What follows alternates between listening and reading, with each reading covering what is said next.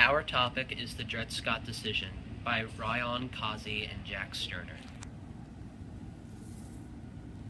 Dred Scott was born in Southampton County, Virginia in 1795. During that time, he was born into slavery. His master was Peter Blow. He and his family moved a lot in the past 30 years. In 1828, he and his family moved to Alabama in 1828. Then they moved to St. Louis in 1830. And during that time, Peter Blow died. He was later bought by another slave owner known as John Emerson, who was an army surgeon at the time. He later took Scott to the Free State of Illinois, which was part of the Western Territories.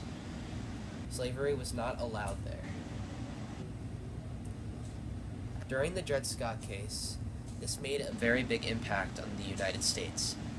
The Supreme Court issued a decision in 1857 with the Dred Scott case. During that time, Roger B. Taney was involved in this. In the Supreme Court, they affirmed the right of slave owners to take their slaves to the Western Territories. They negated the doctrine of popular sovereignty and severely undermining the platform of the newly created Republican Party. This also issued Abraham Lincoln to run for president again, who ended up winning in 1860.